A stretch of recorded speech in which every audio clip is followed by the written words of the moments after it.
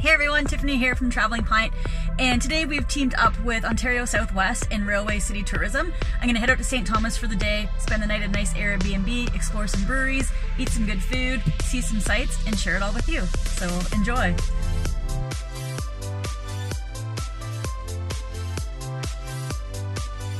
And there it is, the giant. It's certainly giant. I'm going to find out if it's actually real size. Jumbo the elephant, pretty cool.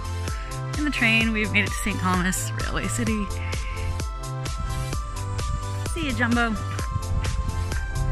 Nice little statue. Alright, so I've got a little list of places that I'm going to go to because I'm not due to the brewery until noon. So I came a little early because it's a nice day out.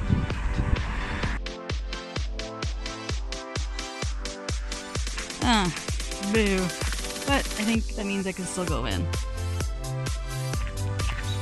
So it actually was closed. It was gated off pretty good. I don't know why I thought I could get in there. You can see me walking away in despair. But yeah, it looks like a cool little project. There's lots of local art. Looks like it's built by the community and they're always looking for donations according to the sign, or maybe if you're an artist or something, you can help out. Beer time. Alright, so I've made it to Caps Off Brewing. They're the latest addition to St. Thomas' brewing scene. And the beers are good, so I've got a flight of 3 here so far. I'm drinking the Pale Ale, the IPA, the Stout, and I got them to add on the Cherry Hibiscus because it is summer after all. It's kind of a nice addition to the beers. So yeah, super cute space. We have charcuterie boards, which I'm just going to get for lunch. And otherwise, I'm sitting here enjoying the nice sunny day again. Cheers! So I got a chocolate ice cream bar dipped in macaroons, but what's cool about this is peach and garlic. So I thought it was really unique. This is at Seed Confections in St. Thomas, and they make a lot of handmade stuff, which is super cool. So I went for ice cream because I love ice cream, and let's see how it tastes.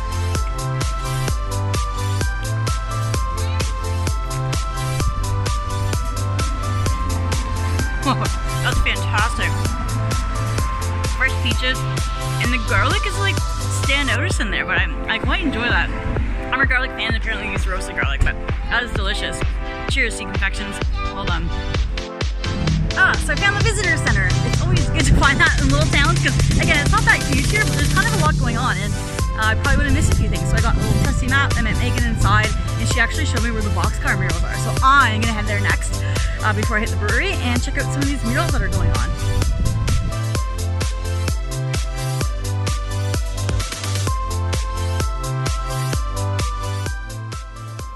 Then I made my way to Railway City and grabbed some more beers. They had their good old standbys on tap, as well as some cool new additions to their seasonal lineup.